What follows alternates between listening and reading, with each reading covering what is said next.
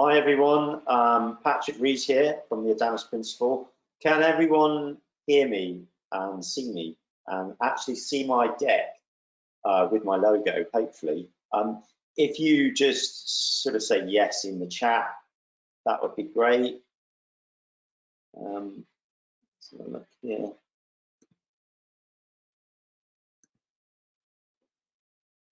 Thanks for joining, and I'm just gonna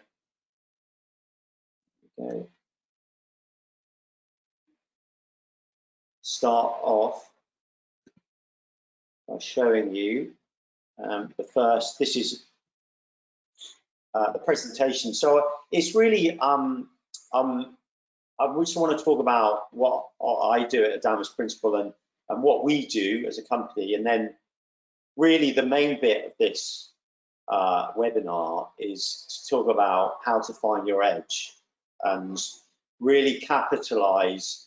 You know, one of the first things when I was a prop trader was everyone said find your edge or sharpen your existing edge, or and I was like, what is that?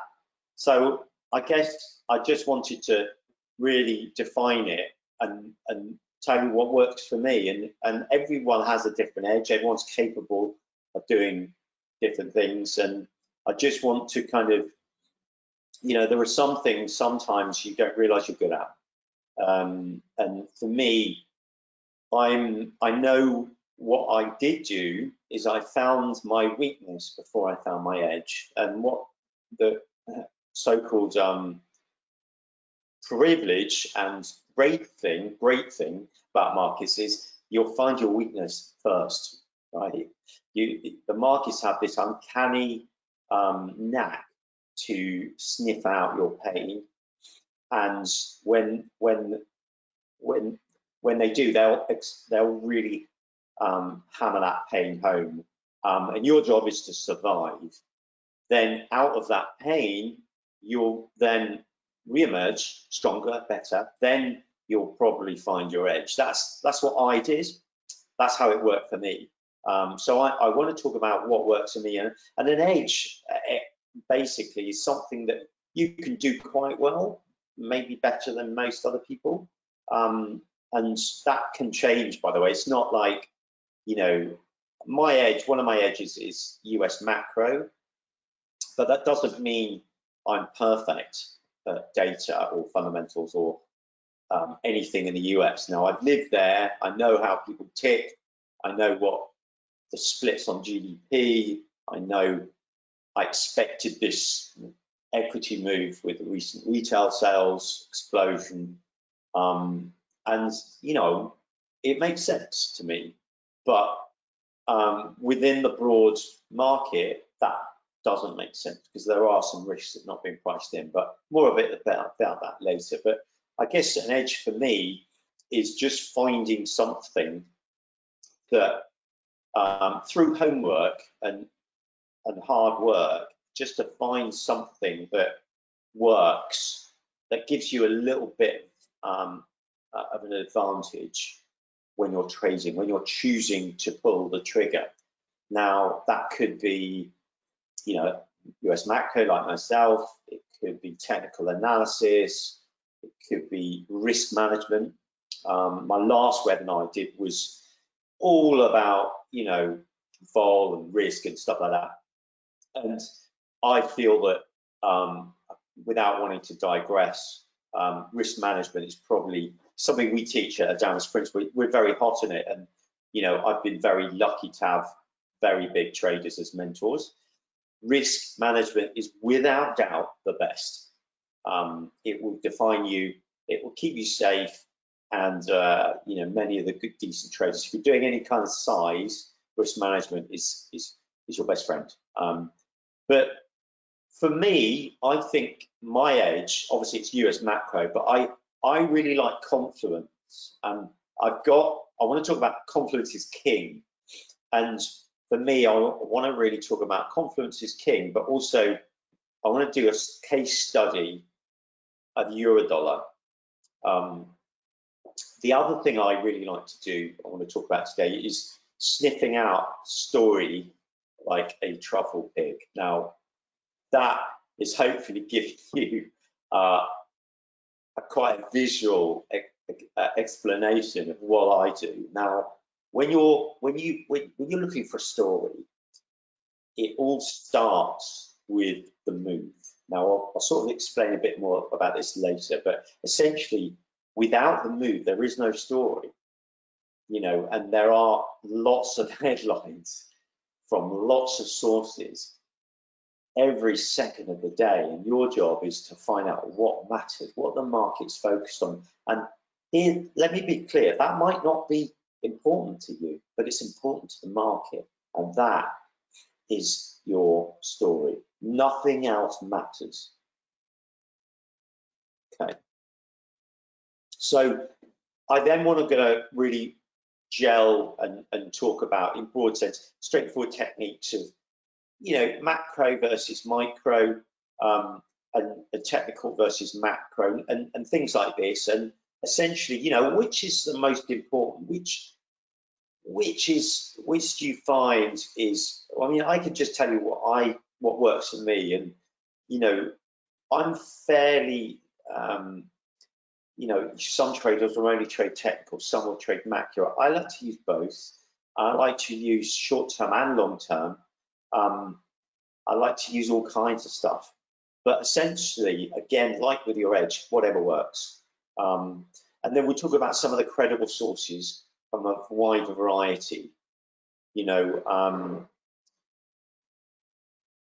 So that's what the menu is today, and hopefully it's going to not just answer some questions, but give you more questions. And you know, I don't know if you catch me on LinkedIn, but I do blog pretty much every day. I feel giving back to the markets is important because they've been very kind to me over time, and I've had mentors that have guided me as well. So who are we?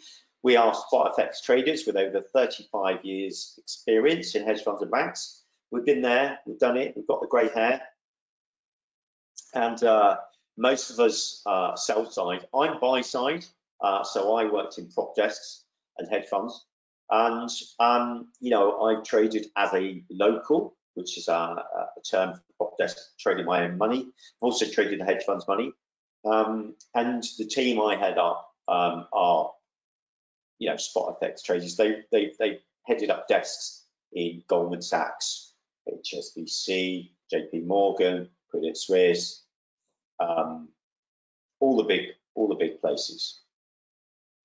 Here are some of the places we've worked, right? That company there, TGG, that was TTG, that's Tower Trading, that's the company I worked at.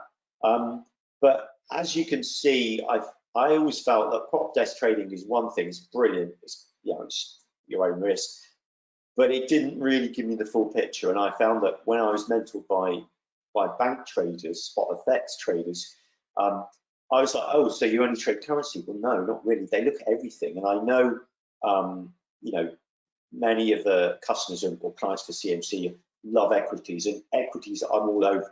I mean, don't think what I'm going to say is, you know, only for FX, only for currencies. You can apply the exact same for any asset.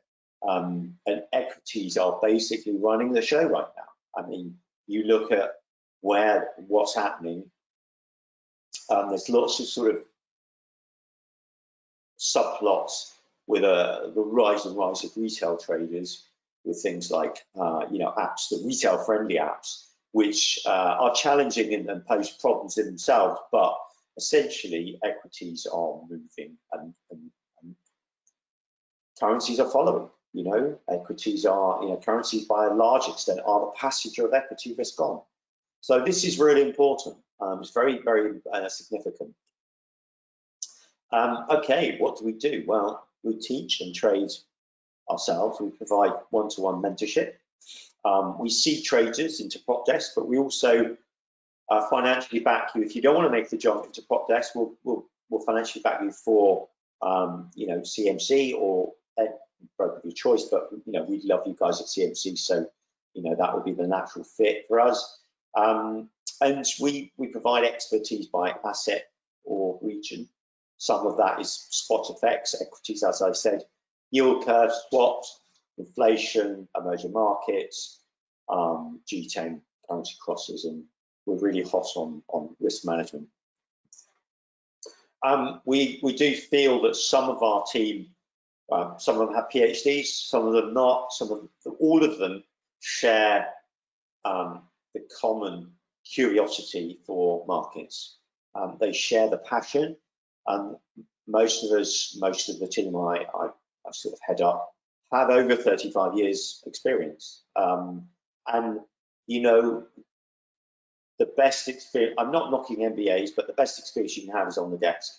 And we do have a lot of experience in years. So let's get to it. How to find an edge. Now, I want to apologize if you see any spelling mistakes, because I was writing it furiously yesterday and this morning. So when I get passionate and creative, you know, because I love markets, I bash away, and you know, sometimes the spelling is not that great, but you'll get the idea. And you know, the first thing I want to say is find your edge, find what it is, and practice. Try different things, right? But the first thing is be curious. Just say, okay, why is the market move from here to there? Try and play Sherlock Holmes. Find the reason why. Then when you've found the reason why, make a note of it. I've got this pad. I'm old school, right? I've got this pad. I write it down because for me, I love writing notes. And for me, I'm just going to show you some of the notes I write. Look, all highlighted. All this is, you know, I was taught this by guys that ran the desk at Goldman Sachs and JP Morgan. And for me, you know, I'm not saying you only have to do that, but for me it works, because when I write something down, I remember it. And I'm constantly writing notes because I'm, you know, I'm not young, but it really works. So that's an edge. That is part of my edge because it works for me. So find something, practice, explore everything, and you might find trading the open after Asia, the open in London, you might find that's your edge. You might say, look, you look at your track record and you go, look, okay, I'm making more money from 7 to 9 a.m.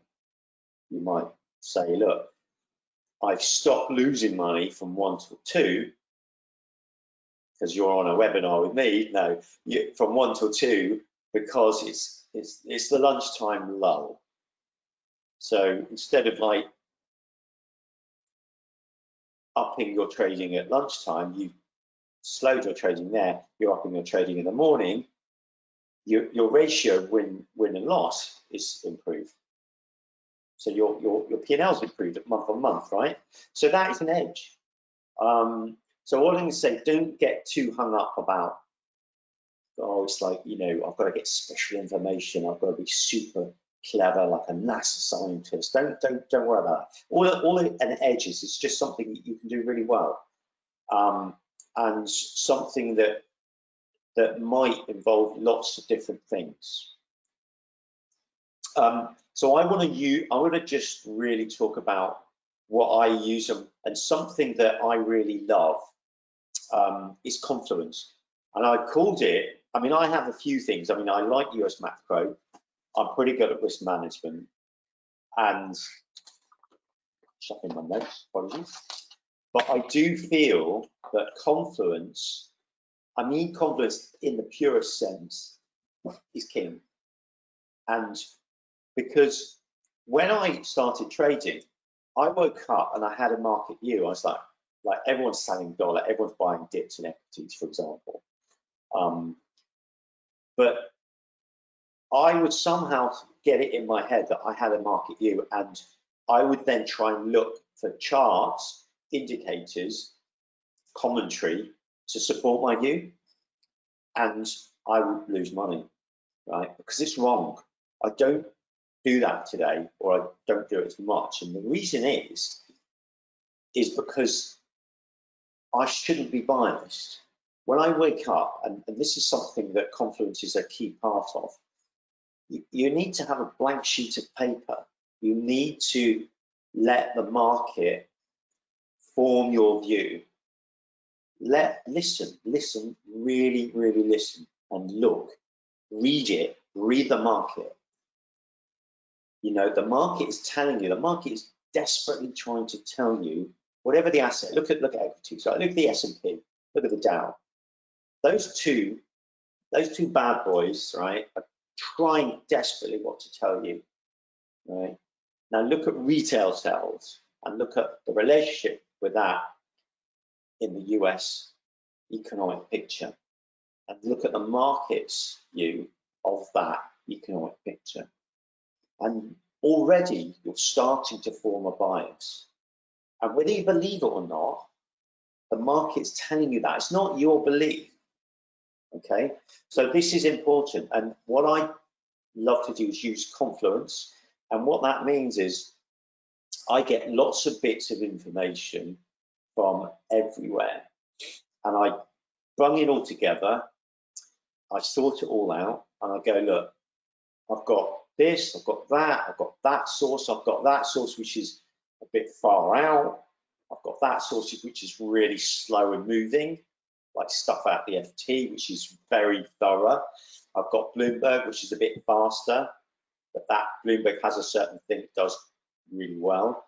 I've got Wall Street Journal app, which is great. And at the moment, Wall Street Journal is delivering a certain thing about inflation, which I really rate because it's another thing I'm really into. I've got Zero Hedge, which gives me another thing. All of these are basically news outlets, and they don't cost much. Zero Hedge is free. Bloomberg, I mean, it's minimal amount. So I recommend, you know, you can get free trials. Just sign up. You know, sign up for the free trial. Have a look, and I use these as some of my areas of confluence. But one of the things I want to really hone down on today is I particularly like data and technicals, but now macro is in my box too of confluence. And I want to really focus on one bit of that confluence, which is timeframes. And timeframes in cross assets is really good, but I just want to keep it really simple today and talk about one asset. Now I'm going to use Eurodollar, but it doesn't matter. You can use S&P, you can use Dow Jones. Excuse me, I'm just going to get some water. You can use S&P, you can use Dow Jones, and I want to really look at timeframes. So here's a case study. It's Eurodollar, right? And I want you, if you have a notepad and pen, what I'd like you to do is to write down some numbers, some levels, basically.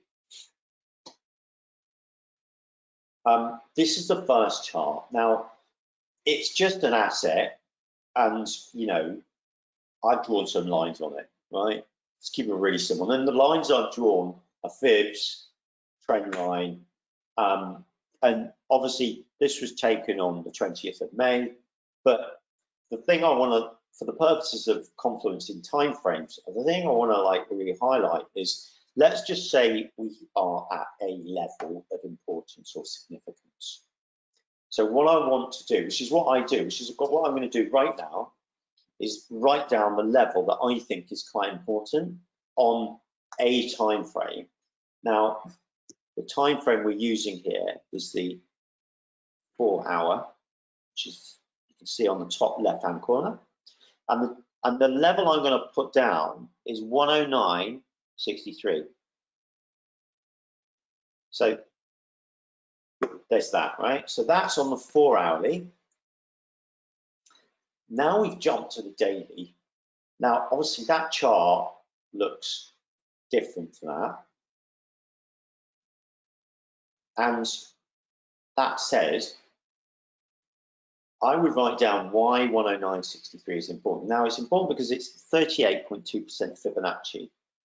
All right, it's close to the upper Bollinger Band, but it's not upper Bollinger Bands for me on real levels, but it is important because it is a previous high, and we're sort of snuggling up towards that level. Now, obviously, we've broken up and we've got to, you know, we broke close to 114, 30, 40 area, but this was way before that. So this to me as a chart tells me that it might break up, right?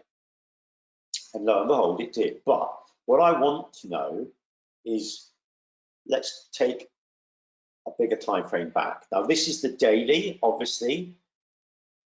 We had a trend channel, a trend line going lower, lower, lower, a big spike, a big drop, big vol in Q1 in March. Then we were consolidated here. But look, we've got this triangle, which is interesting, isn't it? Have a look at that level there. It's 109.47. 109.47. Now, 109.63 and 109.47, you know, 15, 20 pips difference. In FX terms, in currency terms, that's not, it's significant enough for me to just write it down, right? So don't forget the timing, the daily charts much more bigger than 4 hourly, but I've written it down anyway. So really, those two, we've got two numbers, 109.63 and 109.47. Let's go even further back. This is the weekly snapshot, right? They're all taken on the same day, 20th of May. Now, you can put on any indicator you want, but for me, I like more Bollinger Bands. Now, interestingly, look at the level of the mid Bollinger Band. It's 109.46. So then I've got two levels that are pretty much spot on. And look, it has defended it here. This is the weekly chart, okay? And I would just say that around 109.45 to 109.65, that kind of area is a place where you found a lot of sellers, right? So that means I would expect price to slow down there. It would be what is known as sticky. Guess what? It was sticky. And when you get confluence in time frames, and it is an area of stickiness, what happens is when that breaks, that stickiness is relevant on the way up, but it's also relevant on the way down too. That means that resistance becomes support. You know this. It's like 101 basics, yeah? So I've got those levels in mind now. And you know, what's actually happened is we broke that level. And usually when a big level breaks properly and closes on the daily above it, then I push my risk to be buying into that dip. And what I found is, because you've got a lot of consolidation here, and even on the daily, you've got a lot of, you know, this is like a tightly wound up coil, like a spring.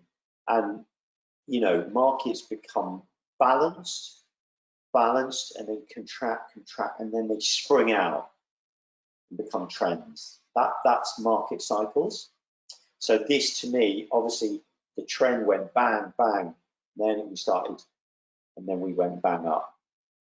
Yeah, so the constant mini cycles and broader cycles are always happening in markets.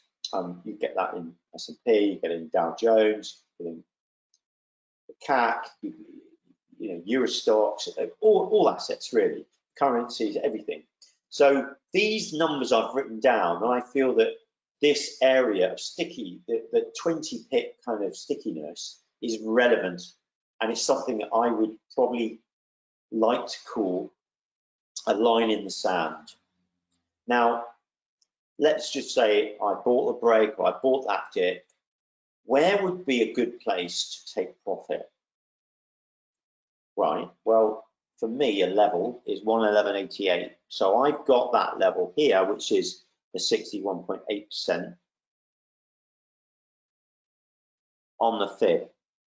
Now, on the 4 hourly, that's a 61, but it's around 111.61, which is here. Okay. There. 20 pip difference, okay. Well, when it starts to get 111.60, which it did, you might want to take profit. Now, On the daily, I rather like 111.88. For me, it works. Not saying it works for everyone, but for me, I quite like it. And the reason I like it is because of support, resistance. It broke, failed, off. Yeah. Obviously, this broke. Obviously, it doesn't mean the level still doesn't work. It's a pivot, right? So I would look to take some profit off around 111.88. So that level on the daily, we've used confluence not only finding a level to buy or sell, having that line in the sand, but we're about to use confluence again on looking at targets. Because look at here, this is the level that we have the line in the sand, but let's look at the monthly. So that 109.45 to 65 we've highlighted doesn't really count on the monthly, but look on the mid-Bollinger Band on the monthly. It's 111.88 or close to. So that is really relevant on target. So if that is the case on the monthly, you know it's going to be quite sticky up there. So if you just really go easy on yourself and try and look, if nothing else, if what you take from this webinar is try and go easy on yourself. You don't have to be smart or clever, just common sense. And look at go really simple and just start by using confluence as time frames. And then maybe use different assets in different time frames. Because, you know, the market is all you need, really. It's the price, right? I mean, obviously, macro moves markets, technicals define risk. That's the old saying, and it's absolutely true. I'm not saying that. But essentially, the market is the price. It's never wrong. It is the price. It is the right price. And all you can do is just interpret what the market's trying to tell you through that price representation. And I would just say when you're finding your edge, right, just practice. First of all, do the context of time frames like I've done, and just sort of use that as a starting point, and then build it. You know, build it up to like G10 currencies, assets like, you know, bonds, equities, you know, yield curves, all that stuff. But then look at emerging market assets as well, and then build it from there. So you've got all your time frames in all your currencies. Start with euro dollar, keep it really simple, and then build it up. And then all of a sudden, you've got this whole menu of amazing confluence. You've really learned it. Then you can put your macro. Then you can put positioning. Then you can put flows. Then you can add monetary policy. But all that comes later. What I suggest you do is, in the beginning, if you're just trying to create this edge, just stick with the basics first and then build it that way. So now, the other thing I like to do in markets, and you know, I'm no way perfect, but what I do is worked, and it's made me a lot of money over the years, is sniff out the story like a truffle pig. If you imagine, I think I said it on the last webinar, I can't remember, but if you imagine you're like, you know, Sherlock Holmes or a truffle pig, and you're looking for that prized asset, which is the most, you know, truffles are basically worth more than gold in their weight, right? So you want to find the truffle, and to find that truffle is the story. It's the new story. Now, how do you know if the story is the story that you want to find? Because there, every single day, I mean, I wake up in the morning, I wake up quite early, and I find there's loads of things going on in the markets, and I would say 5% of that is relevant to today, like this morning in say London session, maybe 10%. But all of the other stuff I need to know as well, because that's a future narrative, or it's an old narrative that might re-emerge. So I need to always keep things cooking. But essentially, I'm going to give you an example of what what I think the market's focused on. And the real easy thing, which, you know, is so simple you can miss it. The real easy thing to do is to look at the move. Everything starts with the move, okay? And you wake up, if you're in London, I know many of you are, if you're in London, you wake up, you look at what Asia did. What moved in Asia? Why? Then you find out the why. You found out the what, the move, now the why. Why did it move? That's your story. That is your only story. And the reason it's your story is because it's the market story, okay? Now, I'll give you an example. North Korea bombed an agency that was near to or in the DMZ. I want to ask yourself if that moved markets. I think it's, you know, sadly some people's lives got lost in it. It's a, you know, a very big story, but it didn't move markets. I mean, dollar yen came off a tiny bit, a couple of the yen crosses, equities not bothered really in the grand scheme of things. Compare that to US retail sales, right, and the Dow Jones, right, up 1,000 points. The day after, up another 300-400. So do you see how the move started? Story. The move dictates the story, not the story dictates the move. Yeah. This is a key point. This is part of the edge that I have. I mean, I have other things I'm quite good at, but these two things, like the confluence is king, and sniffing out that story like a truffle pig. I would just say these two things are really fundamental to becoming, you know, to really finding your edge. Now, just to come back about the first bit, you look at your time frames on your different, you know, 4 hourly, daily, monthly, weekly, on say one asset. I've picked euro dollar, but just go back quickly. But I do, you know, that was the start. I do emphasize, there's your euro dollar 4 hour. I do emphasize that the other thing to remember is you can use this on any asset. You know, if you want, you know, you can use it on equities, you can use it on bonds, and you know, anything really. But we just, because, you know, I'm a currency guy, we've really used euro dollar as the example. So just really practice on that and then try to build it up, but then stick your story in. Does that story fit with the way you're reading the market on the technicals? Is it priced in? Is it not? Now, I'll give you a little bit of an example as well, okay? Some stories I think the market's ignoring, and I just want to really talk about the V-shaped recovery narrative. Now, you all know, love it or loathe it or whatever. Personally, I think it's optimistic.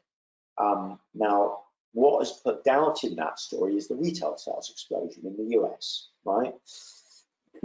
That doesn't mean I'm going around about face and going, look, you know, I'm going to be selling the house on S&P. Doesn't mean that. What it means is I reevaluate my bias and I look at everything I've looked at that I've just shown you. I look again. I look at the risk plays. I look at dollar. Where is the dollar at the moment? You know, there's a funny narrative going on today that dollar's firm and risk on, which is not unusual. Usually dollar gets weaker and people buy assets and assets get on lifted up and risk on. But that aside, I feel that there's a lot of risk out there with the COVID-19 second phase. 20 states in the US are, there's a re-emergence, Arizona, Texas, South Africa, South America, obviously districts in Beijing, all of this stuff, you know, Iran, all of this stuff, I think equities are ignoring, right?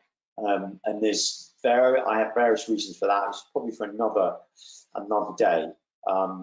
But I don't ignore it, and ignore it at your peril. So if I want to sell risk, if I want to start fading this equity strength, then I might be in a minority. And as a trader, you've got to really look at yourself and be humble enough to say, look, I'm wrong, even though you're right in what you feel you're right. The market's right, not you. The market's always right. So, what does that mean? It means you take a step back. If you don't agree with the market, you take a step back and you go, you know what, staying on the sidelines on this. Then when the market, as I said, it all starts with the move, when the market starts to top out and you use your technicals with all your confluences and all your time frames, it shows you Euro-dollar, but you look at the S&P or the Dow, and when the market is trying to tell you that, oh, hold on a minute, love the V-shaped narrative, beautiful, retail sales in the US exploding, let's look at homes today, I think it is, see what happens. But then when that euphoric kind of risk on starts to taper out and peter out, then the market will tell you. Then when that happens, then maybe consider selling some of the risk. Maybe the COVID-19 stories will start to play in. And that is your edge. That in itself is just looking when to step back, when to push your risk forward. And for me as a trader, for a few years now, what I found, not trading is the best trade sometimes, realizing that I'm in a minority, so I'm not going to fight it. So cutting my risk, cutting my trades, not trading at all is often, the best. But I'll say this, finally, and surely, it is the move. It starts with the move, then you find out why. That is your story. So happy hunting for those truffles.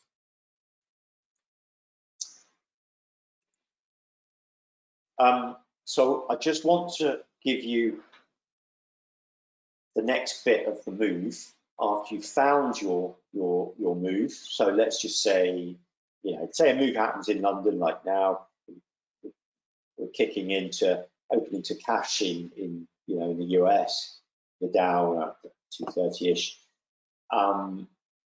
Let's talk about, you've got your move now you need to find the source.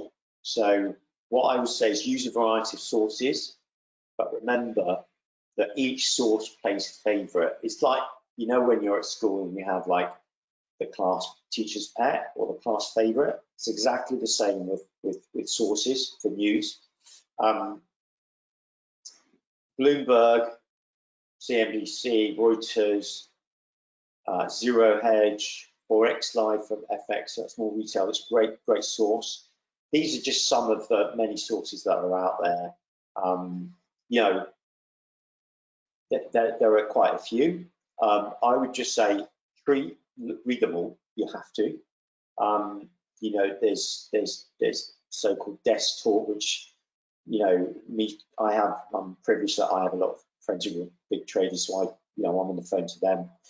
But essentially, all of this is, if it's a story that counts, the market's priced it, or not. But if you think it does count, maybe you're slightly ahead of the curve. But through experience, you'll realize what to kind of put aside.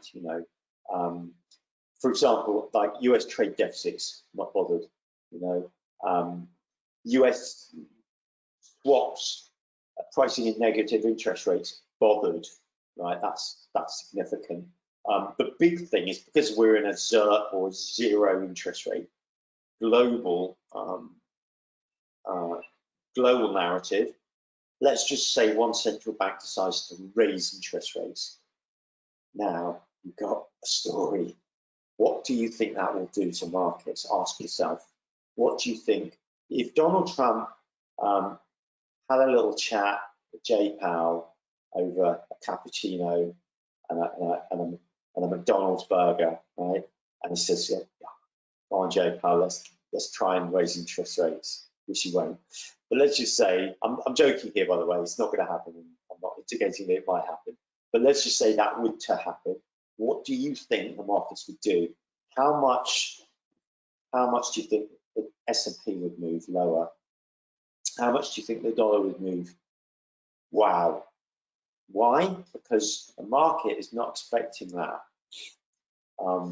So I would just say sometimes you'll get a little thing out of Bloomberg. Bloomberg are great, they're quick. As I mentioned before, Bloomberg are quick, FT a bit slower, but FT are really, really thorough, and they're great on big pieces. CNBC, I've had problems with CNBC because, you know, things like Mad Money, they've been buying the ditch for a long time, but they've actually got a lot better. Reuters are a bit dry, but they're absolutely mustard. Really great source, beautiful. Zero Hedge, quite sensational, kind of in the know. They love their good love conspiracy theories. Forex Live are a great retail. Some of their ex-institutional, they're great retail, one-stop shop for a lot of stuff.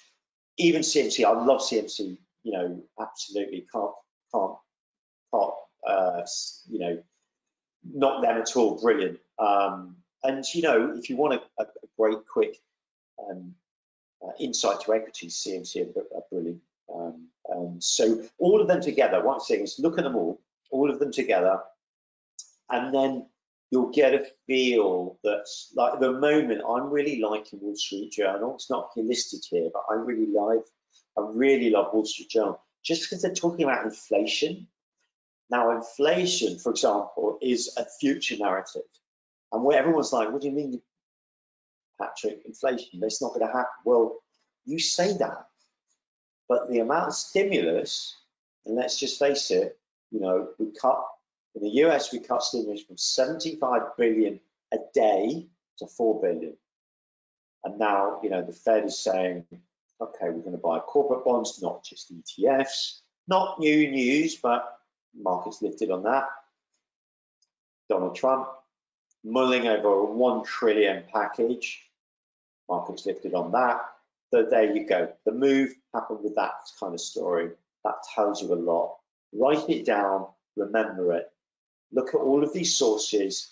Some play favorites, some don't. So just bear that in mind when you're, you know, finding that story, when you're sniffing around that story. Nothing lasts forever.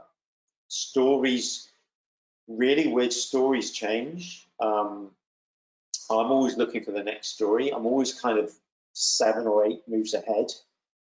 I say that I'm trying to like make out I'm a big, you know, very clever chess player. I'm not, but anyone can do this. I'm not special. So what I would just say is you always think about, okay, tensions in Hong Kong, tensions in China and Taiwan. What about, you know, tensions with, say, India and China? You know, some people died recently. What about tensions with Japan and China? Not really a story right now, might be later on. These are things that you have to ask yourself. Look at the surprise index on data. Have we bottomed out? You know, there will be questions on the stimulus and the package. You know, the important thing that underlines everything is the ability to find a vaccine for COVID-19, to find, you know, to cap the spread again. I mean, you know, the second wave, you know, what action is going to be put in place until we find that vaccine? How quick will we find that? That's your, you know, that's what is known as more reliable science, i.e. physics, biology. The unreliable science is economics, right? So that's just something to bear in mind. So just to kind of really tie it up, because I want to leave a little bit of time for Q&A at the end of the webinar. Micro, macro, or what? Everything counts. It's all important. All time frames, all sources.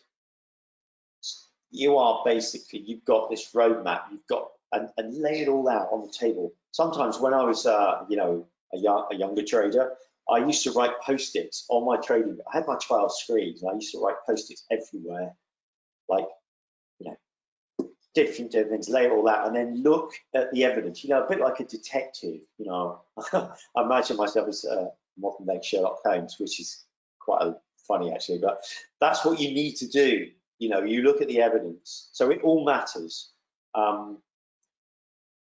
So just finally, before you pull the trigger, remember, they all matter. And, you know, finding your edge is really up to you. Practice makes perfect. Eventually, you will get an edge.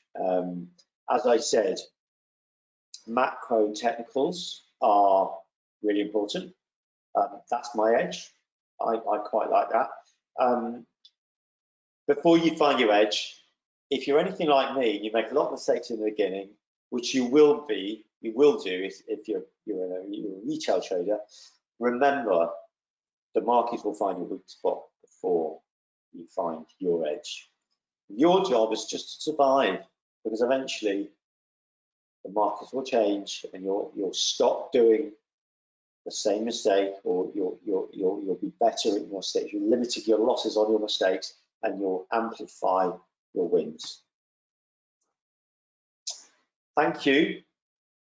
We've got about 13 minutes left for Q&A.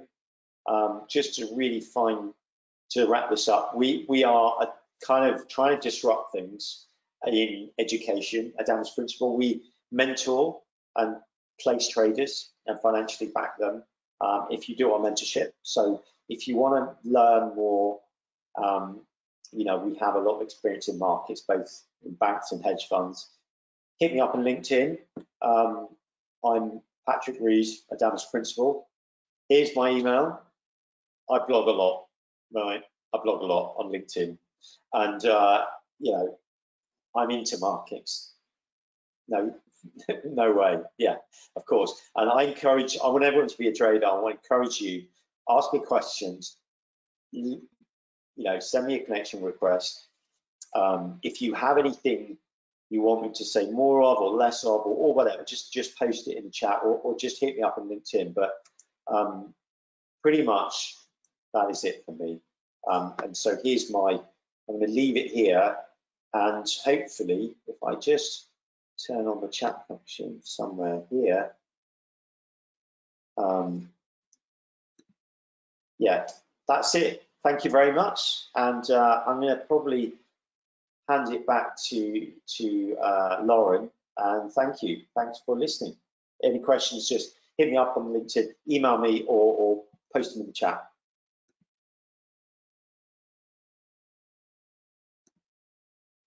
Just trying.